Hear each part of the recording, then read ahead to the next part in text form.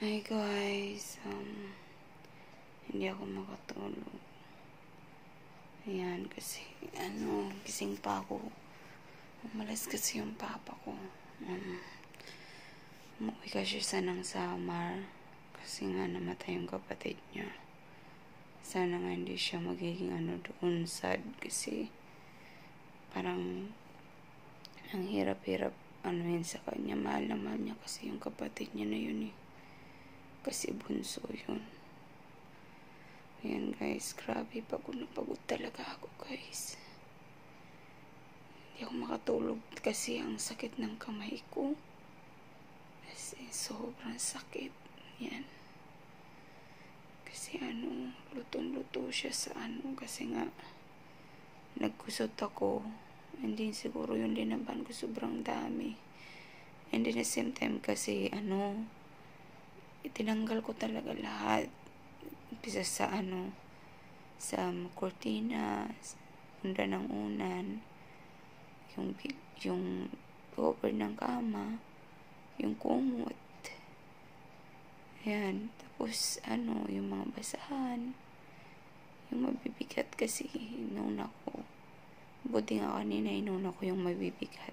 Sobrang dami guys. Kaya nga hirap na hirap din ako minsan na maglaban ng marami kasi yung anak ko kasi ayaw niya. Pag nakita niya kasi ako kumikilos guys, hindi niya ako titigilan.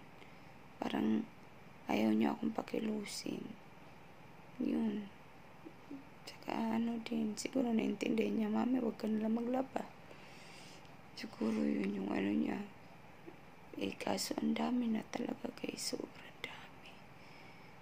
Sisira pa yung washing namin.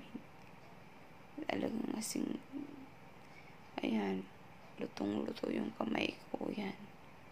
Asing luto. Ayan, sa sabon. Kabilaan siya guys. Kaya nga tinawag ko na yung ate ko. Ayan siya guys, kung nakikita nyo. Ganyan ako maglaba guys, pero ngayon sobra talaga. Kasi hindi ko siya may hawak sa tubig guys. Yan, nakikita nyo yan. Yan, kasi tapos pagod pa ako. 3 araw na akong pagod kasi nga, hindi lang kasi araw-araw talaga ako umaalis. Tapos, pagdating ko dito sa bahay, naglilinis pa ako, maglalaba. Siyempre, normal lang yun sa mom, diba?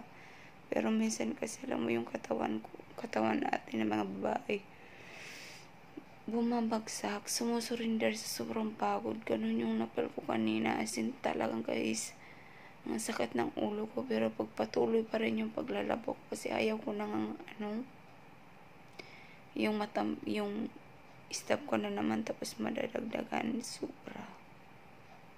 As in guys, iba talaga. Ba yung pagod ko. And then, the same time, general cleaning ako ng kwarto. Hindi ng CR. Hindi naglinis ako dun sa labas namin dun sa likuran. Saan yung back door. Tapos, yung stock room. Alam mo yung guys, parang, hindi the same time, naglinis din ako ng drainage namin dito sa loob. Kasi nga, ang hirap umagos ng tubig. Ang ginawa ko, tinanggal ko yung pinakatakip. Lininis ko. Aywan ko guys, ganun talaga ako. Kasi minsan nahihirapan kasi ako magtawag ng maglilinis ng drainage. Ang ginagawa ko, ako na lang. Kaysa tawag pa ako, diba?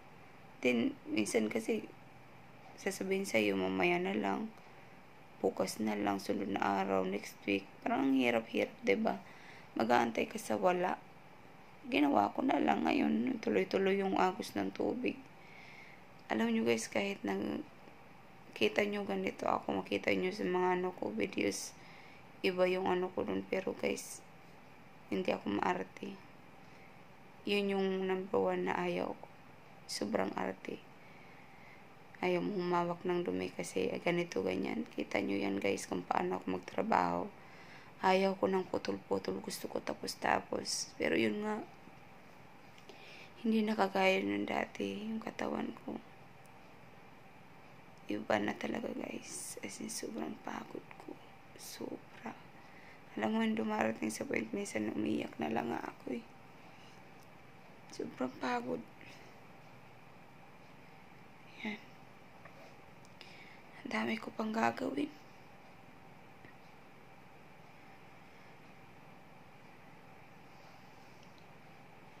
Sobrang sakit talaga lang kamay ko guys. Grabe.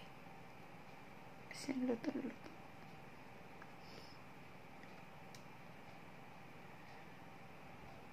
Yan. Yan guys, yung nakikita yung tunay talaga na ginagawa ko araw-araw. Yan nga ako, sa sobrang dami kong ginagawa. Tinubuan ako ng pimples. Masakit guys. Masakit na yung pimples. Masakit pa yung, ay naku. Ewan ko guys, ganito ako talaga. Kahit noon pa. Kaya nga sabi ko sa inyo, ganito. Simula nung nagbuntis ako. Tapos, kapag general cleaning pa ako noon, talagang guys, hindi ko talaga maalis yun. Yung parang hindi ako komportable sa bahay na madami. Lalong-lalo na syempre, diba, may bata. Dapat, diba, malaging malinis yung bahay natin. Makikita mo guys, kung paano ako maglinis. Andyan lahat guys. Inaano ko sa inyo kung paano talaga ako kumilos sa bahay. Alam mo nyo guys, kasi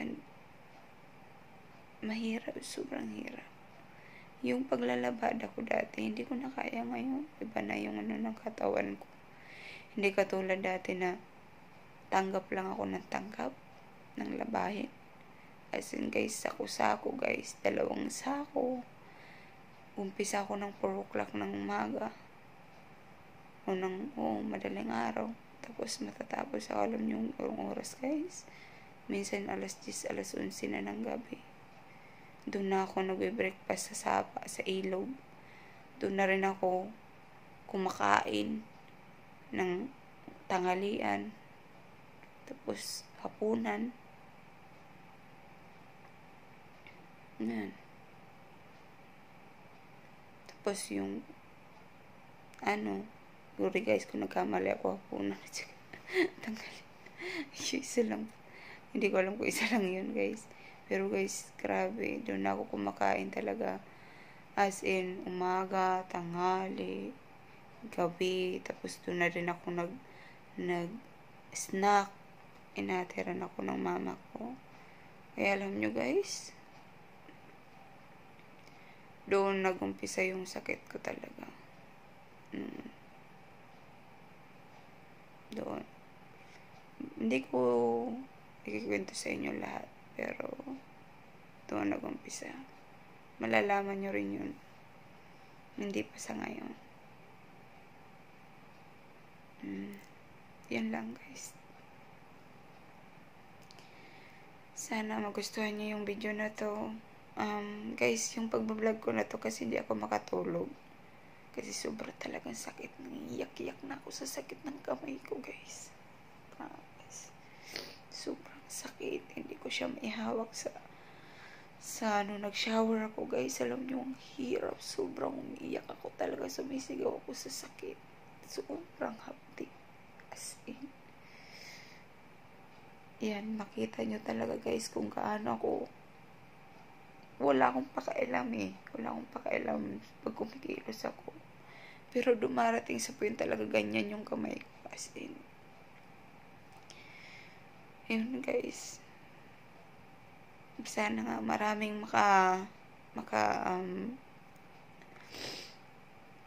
pulot ng aral sa mga ginagawa ko ngayon guys. Sana, kasi ako, syempre mami ako. Maraming mamis, hindi porket sabi nga nila may pera ka guys, lahat magagawa mo. Hindi totoo yun. Pero what if nga na hindi kasanay sa ibang tao yung kumikilos, gusto mo ikaw. Sabi ko sa inyo guys, Kaya tinawag ko na yung kapatid ko. Nagpapalaba ako pero nandyan ako. Hindi ako talaga nagpapalaba. Tinawag ko talaga siya na kailangan ko talaga yung help niya, guys. Kasi hindi ko na talaga kaya. Sobrang dami. As in, yung kamay kong both side yan, guys. Ayan. Nakita niyo kung gaano kapula. Sobrang sakit niyan, guys. All the way here. Pag nakikita niyo yung red na yan, red spot yun dito sa side. Yan, dyan yung dito, banda. Nakita niyo yan, di ba? Ayan. Doon yan galing. Ayan, oh. Nakita niyo yan, guys. Kanina habang kumukusot ako, dumudugo na yan, guys. As in. Yan, guys. Thank you for watching. Thank you so much, guys. Lahat ng ginagawa nyo sa channel ko, guys, kung napapanood nyo man, sa mga taong nagbibigay ng oras para manood ng videos ko, guys, na-appreciate ko yon and maraming salamat. Sana wag kayong magsawa. I-subscribe nyo ako, i-like nyo, comment down below, share, click the bell button, guys. Thank you so much. Lahat, kung ano may yung ma-achieve ko someday, guys, hindi ko kayo makakalimutan. Yung bagay na to, malaking tulong sa akin as a mom. Yung ma-share ko sa inyo kung ano yung ginagawa ko everyday. Ang hirap, guys, totoo. Sobrang hirap, pero okay lang, kaya natin yun.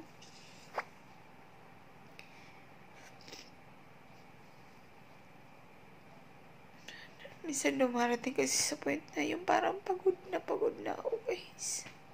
Sobra. Yun lang. Thank you. Bye-bye. Pasensya na kayo, naging dramatic ako. Naging, ako, drama. Tawag doon. Naging drama queen ako ngayon. Kasi hindi talaga ako makatulog. Sobrang sakit ng kamay ko, guys. Yun lang. Thank you. Bye-bye.